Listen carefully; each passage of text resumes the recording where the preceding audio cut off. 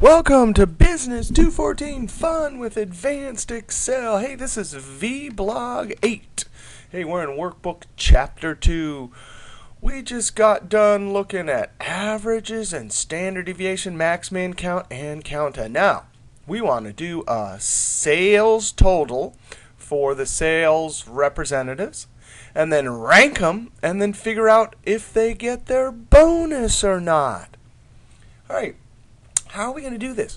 We have the names of the sales reps here and all of our data down here. We need to somehow summarize so that up here we can add all the sales for Al, add all the sales for Gwen, etc. And we're going to use the SUMIF. The SUMIF will say, hey, add up everything in this column only if it's for Al. All right, we're going to type equals SUMIF open parentheses. Now, the screen tip is always very polite. It has in bold the argument that you need. Then you have a comma, and then you build your function like that. However, sometimes it's hard to figure out what that range means and what that sum range means, what the arguments really require. So then, in that case, we can always click the Insert Function button. Boop. And then, whoa, look at that range, and there's a description. If I tab, this says criteria. Oh, and there's a description of what I need for this argument. All right, let's click in range. Is the range of cells you want evaluated?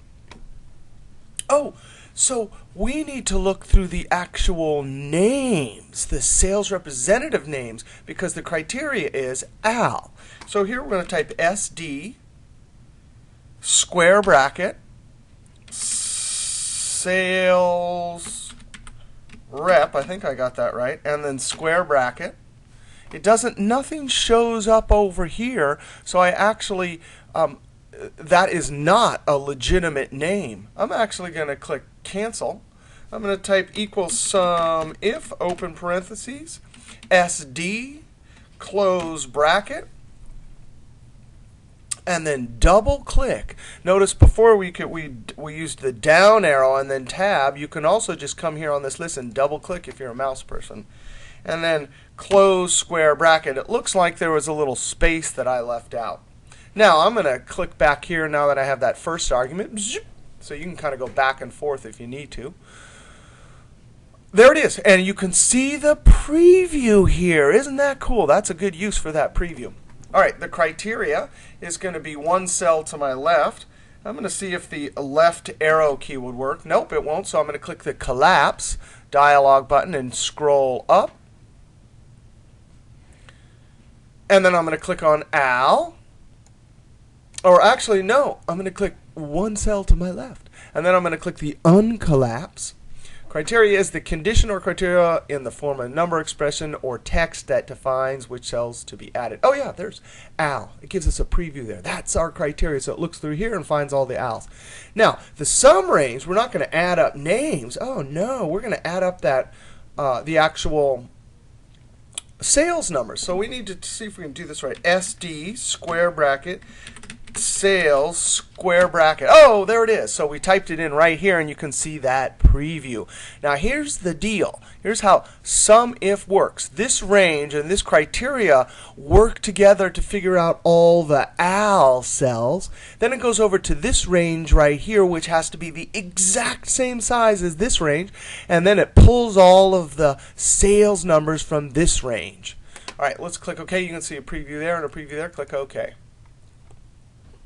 Now, I'm going to point to the fill handle, and when I see my angry rabbit, I'm going to click and drag. Boop.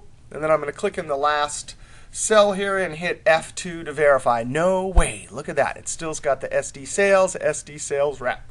Remember, this is table nomenclature. So if we add new records at the bottom, this will update. Just for kicks, let's try it. Let's scroll down a little bit. I'm going to click at the top here, and I'm going to control down arrow. Then I'm going to hit tab at the bottom of a table. If you're in the very last cell, last little corner cell here, and hit tab, what does it do? Adds a new record. 5,000. Tab, Al.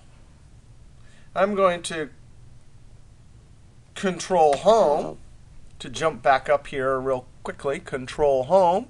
Now I didn't. There's 90K for 695 for Al.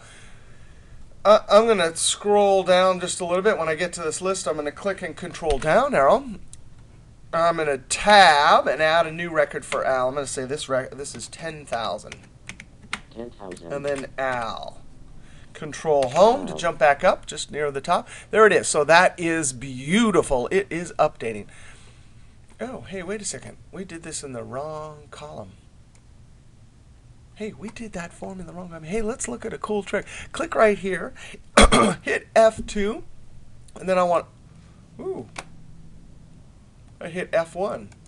I'm going to close that. Click Escape. I'm actually just going to, in this cell, notice if I hit F2, these are locked in essence. It's always going to look at those columns. But that one right there is a relative cell reference. Bzz, one to my left. I'm going to click Escape. I'm going to Control C. The dancing ants are marching around. Then I'm going to click in cell. How about all these cells? Just highlight all of them. And then the top one here, Control V. No way, it pasted the formula into all cells. If you don't believe it, let's click in the bottom one here and hit F2. Sure enough, it worked. Now I'm going to come down here because I put those numbers in the wrong table. That's not adding all the sales. Here we're going to count the number of sales, but we're not there yet. All right, let's see how rank works. Rank. I'm going to highlight the whole range here. Equals rank. What do you think this function does? Yeah, it ranks 1, 2, 3, first, second, third, fourth, etc. So the number we want to rank, and then the reference, which is all of them, and then the order. You can either go biggest to smallest or smallest to biggest. I'm going to click right here, boop, comma, and then the reference is all of these. Now, this formula is going to be copied down. We're actually going to Control Enter and enter it. This needs to be locked because this is not relative. I'm going to hit F4, F4, dollar signs because we're copying it down and we want it locked. And then comma, and isn't this cool? In 2007, it gives you very polite little drop down and reminds you, oh, descending is 0 and ascending is 1. Ascending is going up the hill from smallest to biggest. Descending is 1 would go to the biggest. So let's put 0. Close parentheses. Control Enter. And there it is. Al got rank 1. Megan got rank 2, etc. Now I want to scroll way over here because if for some reason there's a tie here, watch what happens. I'm going to click in this cell just to do an experiment. Equals that one right there, and then enter. Notice it gives them both 4. Now there's lots of different types of ranking. This is fine here. What it does is here there's first, there's second, there's third. They're tied for fourth, which is fair because they are tied, and then it jumps, it skips 5 and goes to 6. I'm going to click Control Z to get that back here. But there are many different situations. I'm going to scroll over here. We're not going to do this, but what I did is I put a little setup here. This one shows you the regular rank. So when it bumps into a tie, it's 2, 2, 2, 2, and then it jumps to the next one. However, you don't always want that. Sometimes you actually want a number 1, 2, 3. So here's a formula right here, and I'm not going to talk about it, but it adds a count if. This will rank them first, second, third, fourth, fifth. But notice that just the first one it bumps into is second, this one's third, this one's fourth. Sometimes you need that. But sometimes, especially in scoring for sporting events, you need, though, to have second, third, and fourth. Notice there's 3, 5,000. Second, third, and fourth, you need to add them and divide by the count. So 2 plus 3 plus 4 is 9. Divided by 3 is 3. So they each get 3. And you can click in that formula. That's a pretty complicated formula. But there it is. You have this as a reference if you ever run into any ranking situations where you need to rank in a different way than the function does by default. All right, now we want to calculate a bonus here, and I got to show you something super cool. In Excel, of course, we know about format, and we know that this format cell's dialog box. Let's do that. Let's click in this cell 5,000. Notice up in the formula bar looks like a 5,000 there, and it is. We put that number in there, and that's going to be our hurdle for whether you get a bonus or not. Okay, but I want to do something fancy. I want to add a format to this. Control 1. Control 1 is the keyboard shortcut for format cells. Under number, we've looked at number. You can see a sample there. Add a comma. Currency, accounting, date. No way. Oh, yeah, right. Time. Oh, 12 a.m. We want to skip all over this and go down to custom. Actually, I'm going to click back on general. One cool aspect is if you have just prior clicked on a number format like number and then click on custom, it'll show you the custom number format. For instance, accounting has the most kind of complicated one here. But I'm going to click on number and click down here. It actually doesn't matter because what I want to do is show you a trick. And it's a way to add a word, because what we really want, I don't have an assumption table here where it labels what this input is. This is the hurdle for whether you get a bonus or not. So usually you have the label above and then the number there or something like that. But here's a cool trick to avoid that. If you just have one cell and you want to have it labeled, you come down here to custom format right here. In fact, let's click right in this type. And I'm going to click backspace. Notice what's happening to our sample up here. Backspace. Backspace.